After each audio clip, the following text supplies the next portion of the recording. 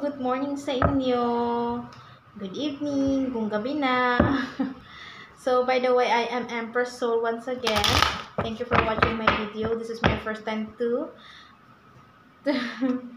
This is my first time na makita ko yung mukha ko. So, pangit pala si Empress Soul. Ano ba yan? Well, we have... may kanya-kanya tayong duty, di ba? So, I hope na mag-resonate sa inyo. I hope mag-like, mag-subscribe kayo sa channel ko. By the way, this reading is for the Scorpio sign. So, ngayon pa talaga ako ng video, diba, na medyo haggard, wala man lang ka-edit-edit. Hindi pa ako mahilig mag-edit. Noon, of course, mahilig ako mag-edit. Pero as of now, hindi ko alam sa cellphone kung paano. So, still learning. So, mga negative dyan, you can get out of my video. Huwag na kayong mag-comment kung hindi kayo naniniwala. This is just for fun. This is just for entertainment. This is just for an advice for you. So, may mga reason kung bakit nakita nyo yung video ko. So, kung hindi mag-resonate, pwede nyo i-check yung previous video ko or next video ko na i-upload. Okay?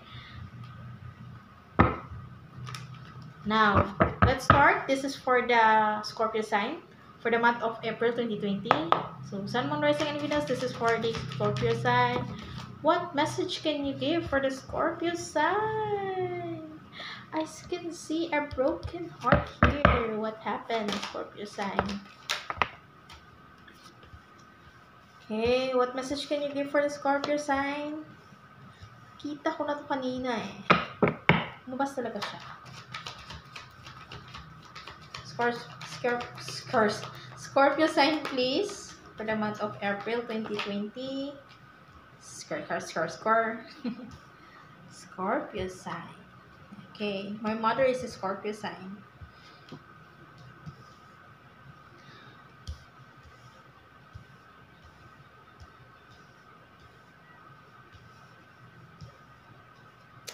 Okay. So, bottom of the deck is you have the High Priestess here. So, okay. Ano nakikita natin dito? So, you have completions here. So, even though, so for the first card is you have the Three of Swords here, a broken heart. It is something na kailangan mong i-accept. Because the next card is you have the World card. No, it can be a completion, no, or you are destined to meet the person from the past because it is something about para mag-grow ka. Para maka-learn ka sa mga mistakes na dapat hindi mo ginagawa o hindi niya ginagawa. No? So, the person that you're dealing might be a past life connection. Past life connection, it doesn't mean na meet yung ex mo. It is something about na you sa other dimension is na meet mo na siya in the past. You have known each other before. So, the person that you're dealing with might be far away from you. It can also be, what sign is here? It can also be Cancer, Scorpio, Pisces, or Aries, Leon, Sagittarius, or Earth sign. Taurus, Virgo, and Aquarius. No? From your past, it could be a Gemini, Libra, and Aquarius. So, I see here na possible nasa abroad ka or you are far away from the person that you wanted. Now, you are already healed. Healed ka na. You have a calling na kailangan mong ma-meet tong person na to. It might be a new person. I can see that it could be a new person kahit na you have, as what I mentioned, na it could be a past life connection. Na-meet mo na siya in other dimension in your life.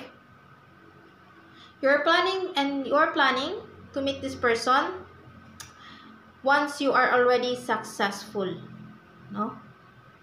If you're working abroad, nag-aantay ka ng panahon na ma-meet mo tong person na to once maging successful ka na din. You keep thinking about this person, you have full of love, you wanted a new beginning with this person.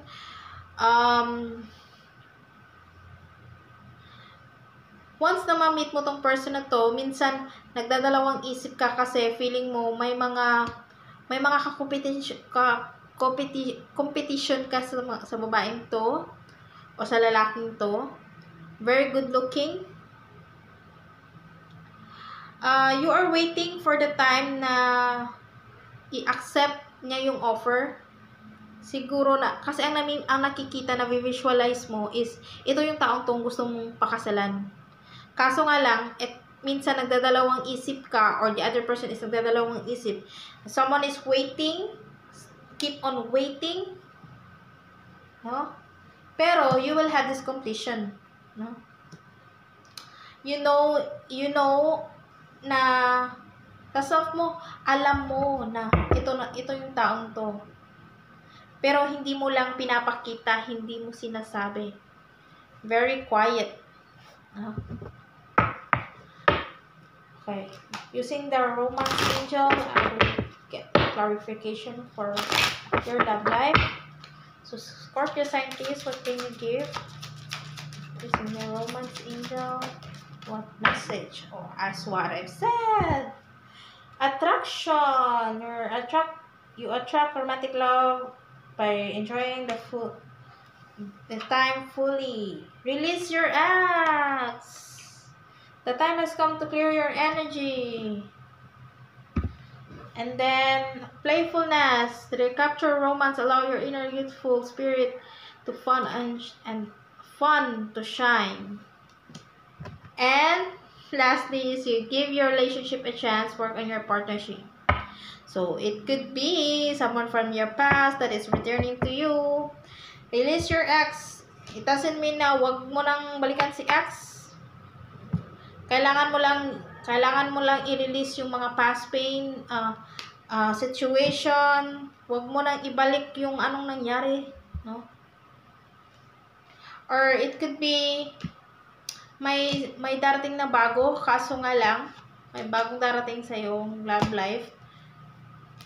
Pero hindi mo siya binibigyan ng chance because you keep remembering the past na baka mangyari naman noon, kung anong nangyari noon, baka babalik na naman, ganun pa rin. So, give your relationship a chance. So, that's it for you, Scorpio sign. Thank you for watching my video. Thank you.